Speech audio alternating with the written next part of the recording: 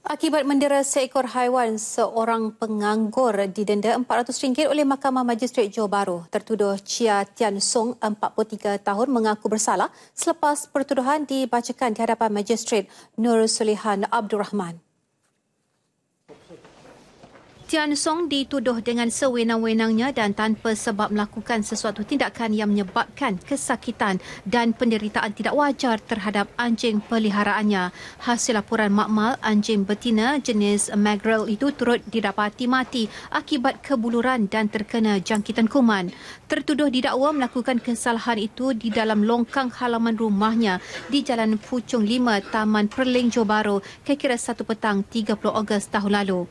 Tian Hong didakwa mengikut Seksyen 44-1-D Akta Binatang 1953 Semakan 2006, Akta 647 dan dibacakan bersama Akta Binatang Pindaan 2013 Akta A1452 dan sabit kesalahan boleh didenda tidak lebih RM50,000 serta penjara setahun atau kedua-duanya.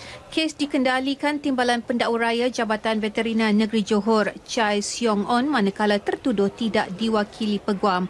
Mahkamah turut mengarahkan tertuduh menjalani hukuman penjara selama sebulan sekiranya gagal membayar denda.